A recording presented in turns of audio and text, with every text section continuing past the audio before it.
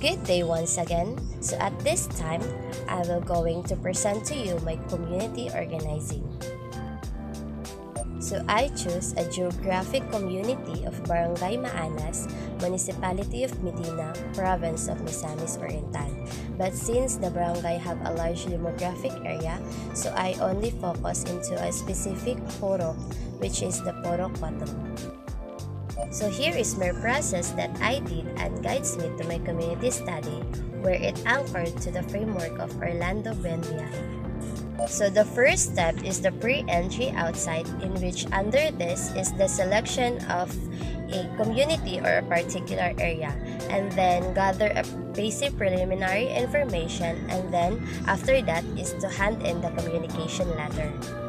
So the next step is the entry into the community, in which during this time, I did a courtesy call to the formal and informal leaders, and then I gather a community profile, and I also ask some key informants about the most dominant problem that exists in the community.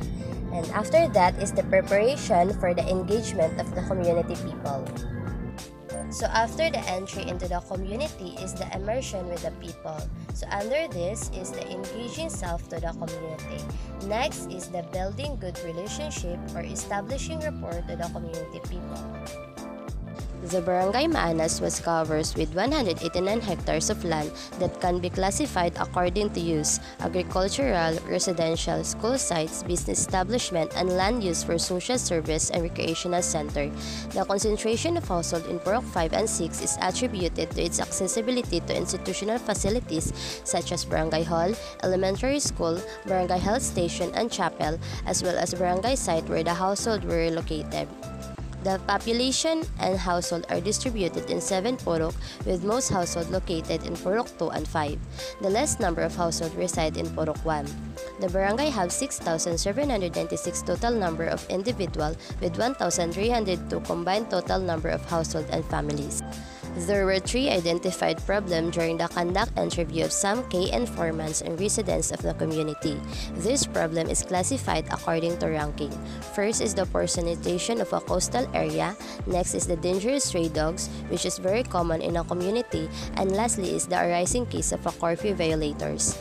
The people decided to focus on one problem, considering the availability of resources and materials and the ability of people to handle and manage in problem solving. So here is my problem 3. Based on the gathered data during the interview of random residents and some key informants of the community, the majority concern is poor sanitation of a coastal area. This became a major concern of the people in Purok 4 since the area is located in north side of the barangay and its nearby shoreline. So as you can see there, the tree is divided into 3 parts: the roots, the trunk, and the branches. So at the center part is the issue or problem that is need to be analyzed, which is the poor sanitation of a coastal area. So under the trunk is the root parts, which shows the factors why this problem exists. So the following are the causes. First is the improper waste disposal. Next is lack of cooperation from the residents, then lack of hygienic practice, and then high density of living, lack of monitoring, lack of discipline, and illiteracy of people. So at the upper part of the tree are the effects of this problem. So these are the pollution, the increasing rate of diseases, increased health issue, unhealthy environment, and can cause a threat for the health of the residents. So here is my intervention plan. So the goal is that at the end of December 2021, the coastal area of Purok 4, Barangay Maanas will be clean. So the first objective is to obtain a clean coastal and sea within area of Purok 4, Barangay Maanas. So the program, project, or the activities are: first, dissemination of information to the community people. Next is to have a community assembly. Next is the preparation of the needed materials and resources. And lastly is to conduct a coastal cleanup drive. So for the time frame, it probably November to December 2021. So for the budget or the source of funds, it will be on the barangay local government unit.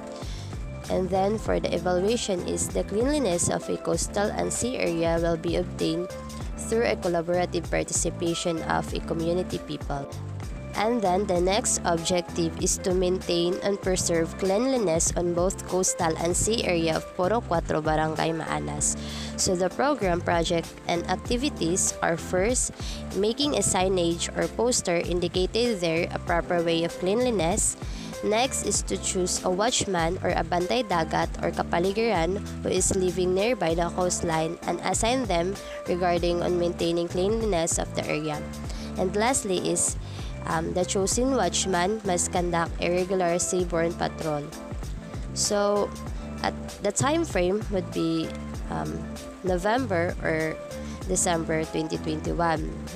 And for the budget and source of funds, it will be on the barangay local government. And then, for the evaluation, the preservation of the cleanliness will be monitored by designated watchman. So here is my resource mapping. As you can see here in illustration, the barangay is located along the National Highway. The barangay is also a big creek in which it connected to the sea. The creek also provides a support to some rice field in barangay. The Purok 2 and some part of Purok 6 and 7 are the elevated area in which it is cultivated by corn, rice fields, mango tree, banana farm, and coconut plantation. For instance, the Purok 5, Purok 4, and Purok 3 are considered as the coastal areas. There are also two schools found in Purok 5, which are the Don Gregorio Elementary School and the Maanas National High School.